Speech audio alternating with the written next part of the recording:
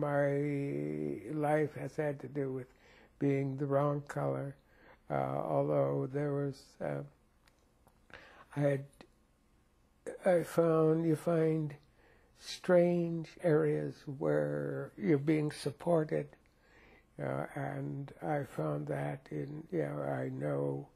I knew all these people who worked in radio because I'd worked with them in Detroit, some of them. And I know one director said to me, Lloyd, he said, the program I do is beamed into the South. He said, there are no black roles on the show. He said, I know you, I've heard your work, you can do anything.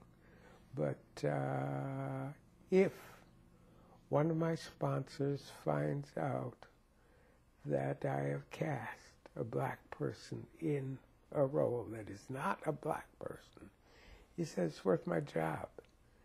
He said, I can't take the chances.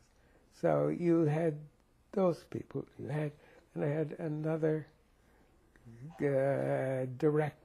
writer-director, who cast me on a Sunday show for a religious show, or semi-religious. And he said to me, Lloyd, I'm going to use you. And he used me in all kinds of roles on the show. And he said, you're blacklisted, don't you? I said, no. He said, well, you are. I didn't even know I was blacklisted because I didn't work that often. You have to be working to know that you're blacklisted. But I was blacklisted, and I didn't know it because I didn't work enough, And it was just, Why were you blacklisted? What had you done? What have I done? What had you done?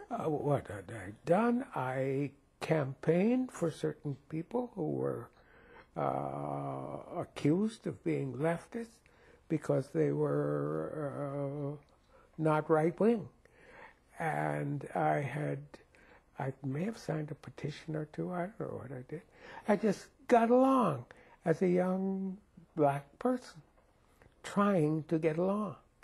And so you've supported something, or you've done something that will appear on somebody's list somewhere, which I had done, and I had been blacklisted, and I didn't even know I was blacklisted.